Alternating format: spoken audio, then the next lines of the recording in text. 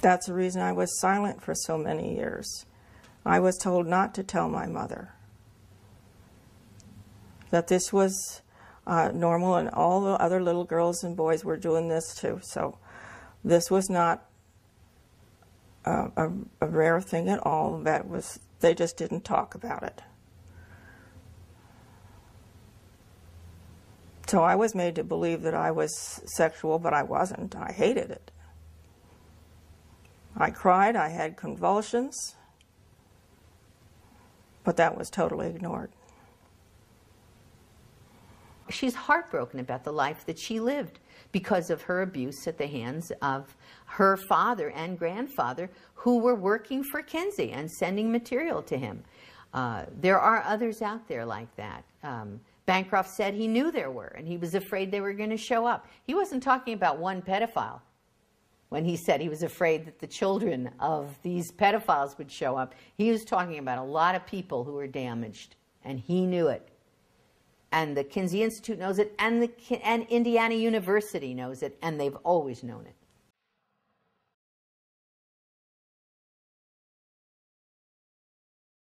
Kinsey would have done business with the devil if it helped the research, and this is true.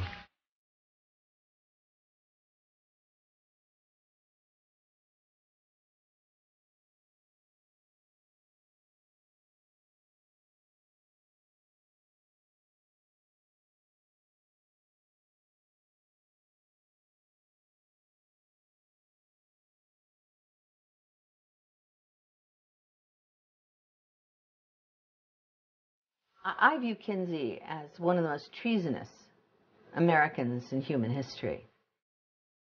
The charge of treason might sound a bit extreme, but the evidence shows that Kinsey's desire to document the most depraved sexual behavior led him to work with a man who seemed to personify evil itself, a Nazi pedophile named Dr. Fritz von Balluseck.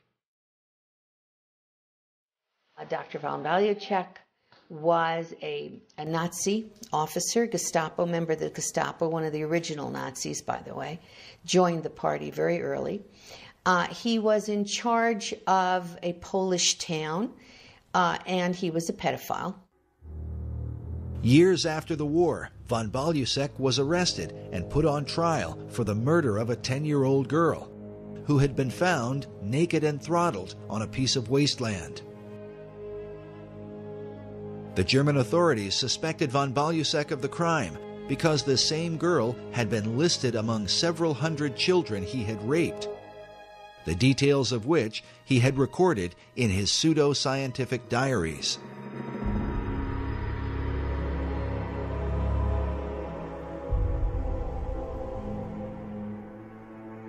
The German newspapers called him the most important pedophile in the criminal history of Berlin.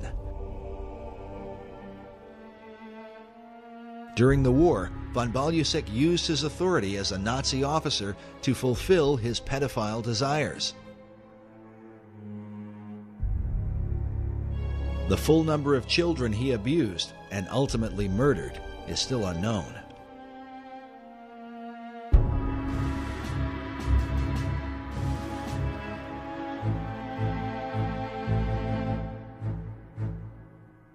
When he was arrested for rape of many children, but also possible murder of a little girl, all of the German newspapers spoke about this on the headlines.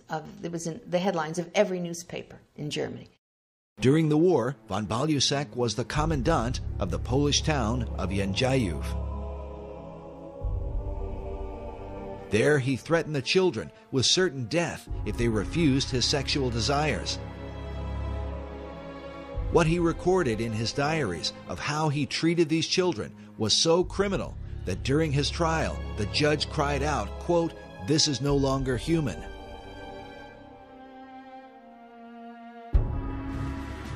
He had told the children that it was either the smokestacks or it was him. And it turned out that all the children ended up apparently in the smokestacks anyway. Post-World War II, he was highly placed in civic government, and he was arrested for this possible murder. and being investigated. And in the process, they found that he had been corresponding extensively with Kinsey, that Dr. Kinsey had warned him to be aware and careful of the authorities so he shouldn't get caught. The German authorities learned that von Balluseck and Kinsey had a working relationship, and that Dr. Kinsey was well aware of the vicious abuse the Nazi pedophile was inflicting upon innocent children. At his trial, the judge said to von Balluseck, "I got the impression that you got to the children in order to impress Kinsey and to deliver him material." To which von Balluseck replied, "Kinsey himself asked me for that." The German press was outraged, and the judge was outraged. The judge went on to say, instead of answering his sordid letters, the strange American scholar should have rather made sure that Mr. von Balluseck was put behind bars. The German press reported that Kinsey's letters to the Nazi contained warnings to watch out or be careful of getting caught. They wrote that in his diaries, von Balluseck stuck in the letters from the sex researcher Kinsey, in which he'd been encouraged to continue his research. He had also started relationships to expand his researches. One shivers to think of the lengths he went to.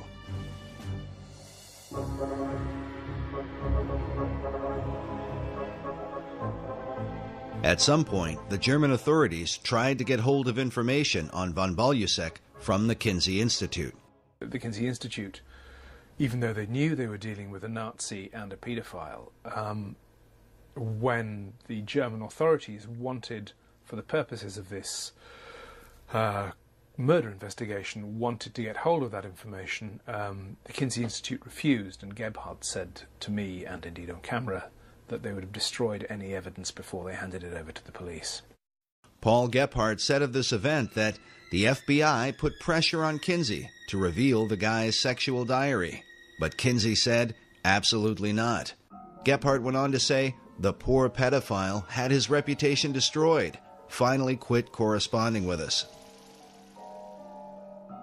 While German media documented the story heavily, the American press, under the powerful influence of the tax-exempt foundations, gave almost no attention to the story, even though Kinsey's research, which had turned the country upside down, was almost certainly based in part on the sexual abuse done by a Nazi pedophile during the Second World War.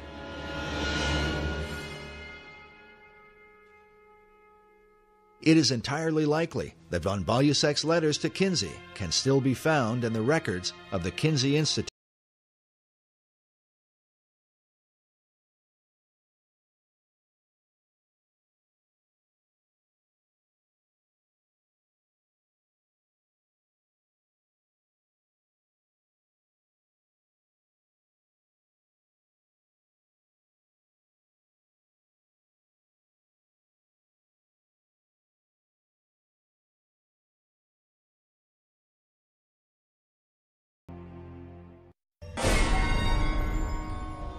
Kinsey's willingness to work with the devil at one point seemed to take on a very literal meaning.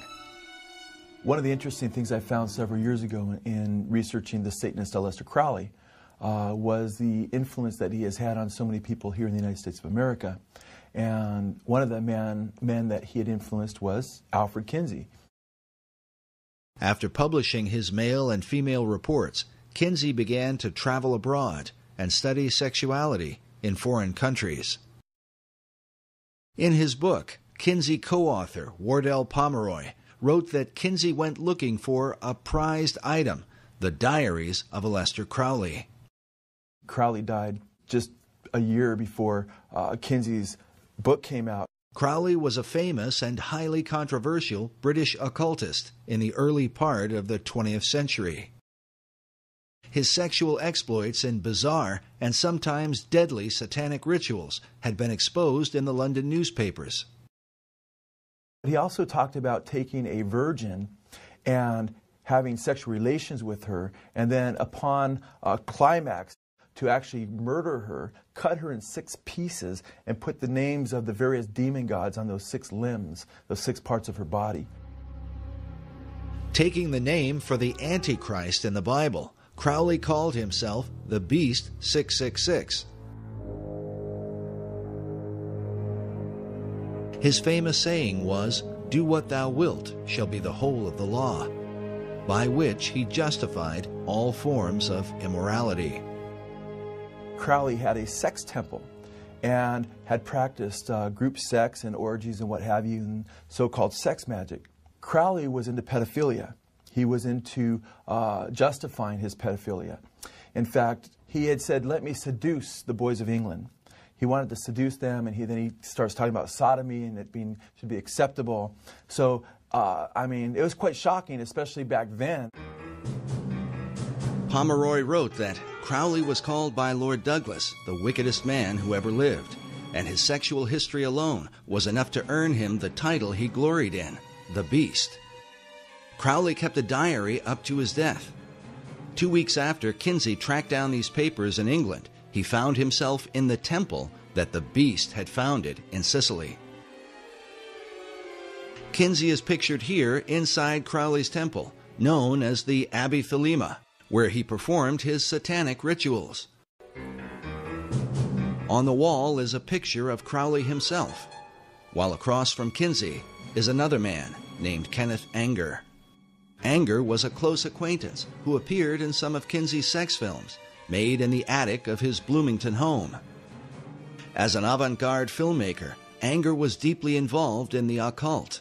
He directed films with titles such as Lucifer Rising and The Invocation of My Demon Brother. Kenneth Anger is a co-founder of Anton LaVey's Church of Satan, and Kenneth Anger also was, had a penchant for younger men, for sure. Bobby Beausoleil was his live-in boyfriend. That's the same Bobby Beausoleil that committed the first murder, killing Hinman for Charles Manson. That was his live-in boyfriend. He played Lucifer in one of his occult movies that extolled the virtues of Aleister Crowley's magic and what have you. In this image from one of Anger's films, we see Bobby Beausoleil, who would later become one of Charles Manson's killers. He's standing next to a doorway with Crowley's maxim, "Do what thou wilt," painted on the door. A phrase that certainly fit with Kinsey's own view of human sexuality.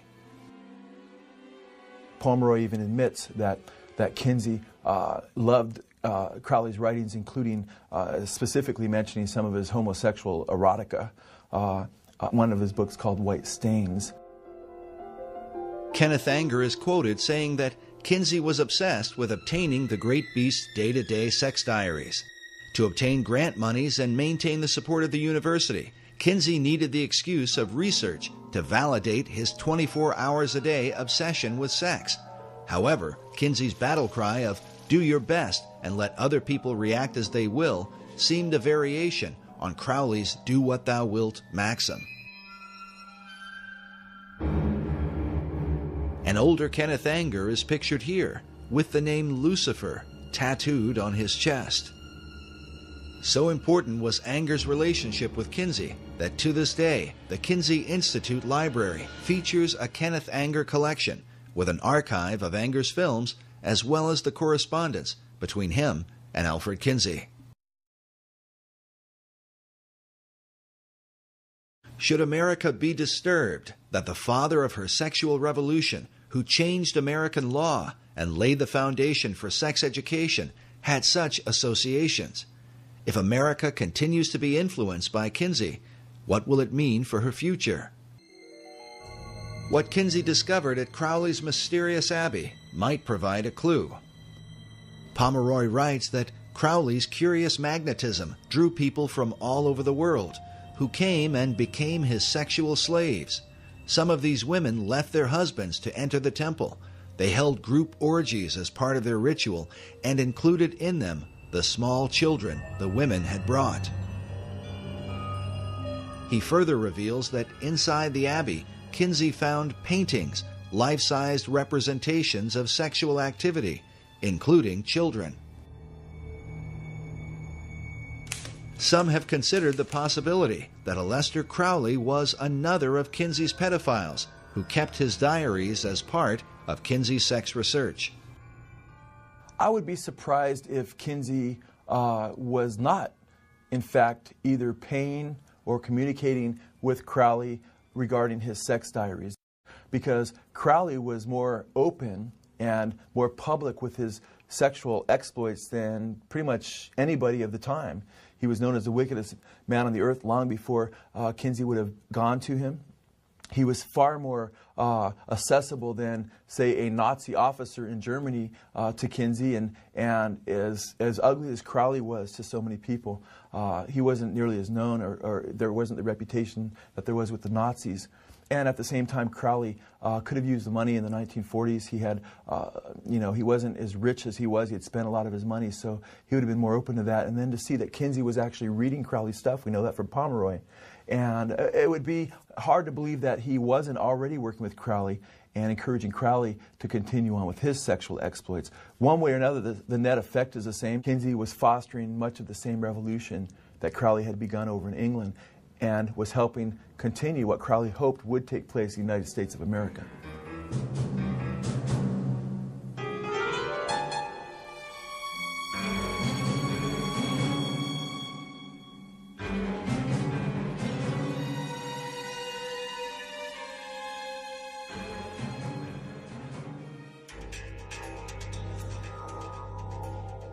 Mass media seems to have always been on the side of Kinsey and his philosophy.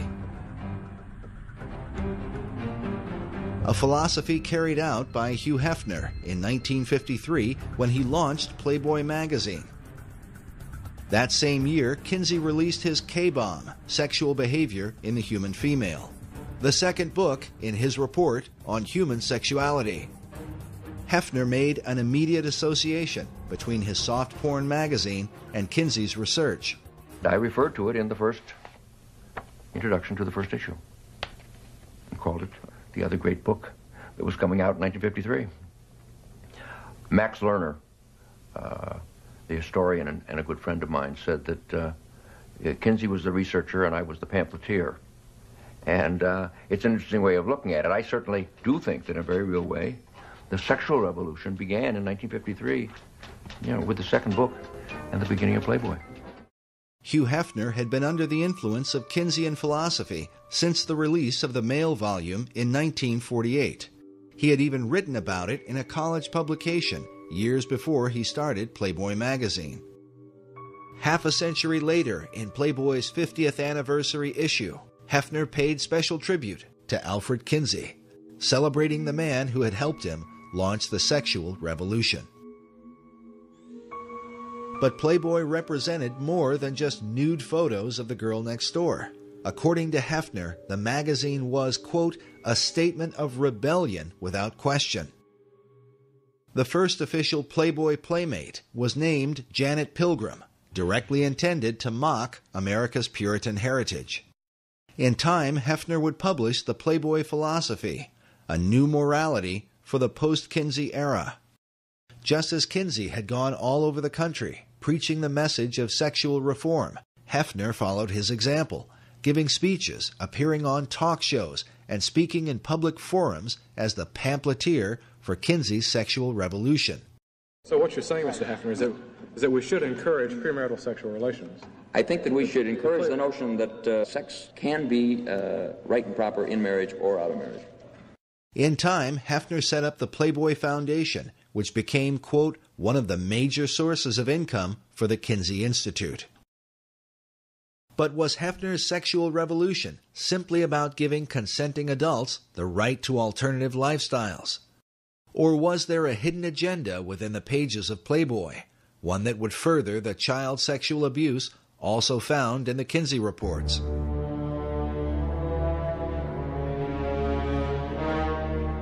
In 1983, Dr. Judith Reisman was appointed by the Juvenile Division of the Department of Justice to investigate the images in Playboy, along with Penthouse and Hustler magazines. The reason for the study was due to the rise of violent sex crimes committed by young adults against even younger children. Those who were committing these crimes were often found to have copies of Playboy